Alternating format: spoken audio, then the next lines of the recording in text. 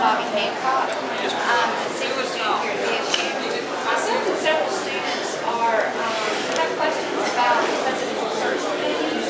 Our concerns are that there's not allowed representation of the campus community. Yes, sir. It seems as if there is this business model of education that is continuing to be enacted here on campus. A lot of the students would like to see a more progressive president in the next coming year. Can you respond to that? Well, I guess my most appropriate response is that is not something that the governor's office has a say-so about. As you know, constitutionally, the Board of Regents has delegated responsibilities for our colleges and university system.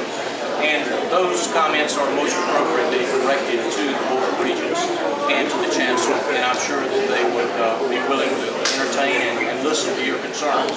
I try not to impose anything from the governor's office on them because I don't think that's the responsibility of the executive branch of government. They are constitutionally designated as having those responsibilities within their own organization.